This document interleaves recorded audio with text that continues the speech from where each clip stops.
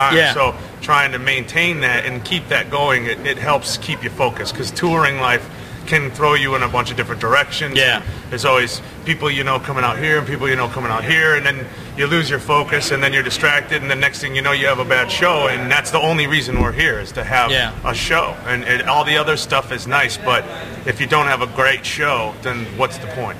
Yeah. And that's just what she and I have learned over the 10 years of doing this, is how do we stay focused and how do we stay at the top of our game. That way everybody gets a great show no matter what show they come to. I would hate to have somebody